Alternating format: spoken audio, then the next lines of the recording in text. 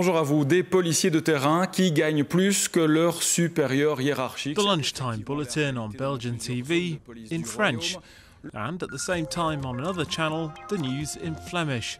Goedemiddag. Al maar vaker worden mensen bedreigd en gestalkt via de A mirror of the country's linguistic and cultural divide. But while the news agenda might be different, both newsrooms can be found in the same building in Brussels, although for the staff they might as well be hundreds of miles apart. Donc en marchant comme ça, exactement sur cette ligne, on est à une ligne imaginaire. So, as we walk along this line, we have the imaginary border with VRT, the Flemish public TV station, while on the other side we have RTBF, the public French language TV station.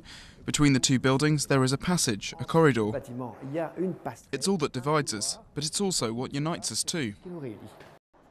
So close, but yet so far. Since the closure of the shared language news channel in 1977, the two newsrooms have had complete autonomy. They even have their own car park, cafeteria and studios. We have a Flemish culture, and what goes on in Wallonia is like it's in another country. But if there was a big explosion in Liège, we'd know about it via our colleagues at RTBF. We'd give them a call. They're our preferred colleagues, if you like, but no more than that.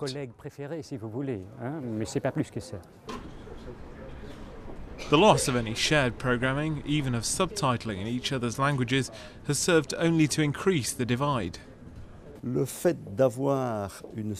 Having a separation between the two has at times created a sort of cultural divide, or if you like, the reinforcement of cultural identity among the French community and a different cultural identity from the Flemish community. Television being a microcosm for the country as a whole, where there has effectively been no government since June this year, as political parties attempt to cross the cultural and language divide and prevent the Belgian Federation from splitting apart indefinitely.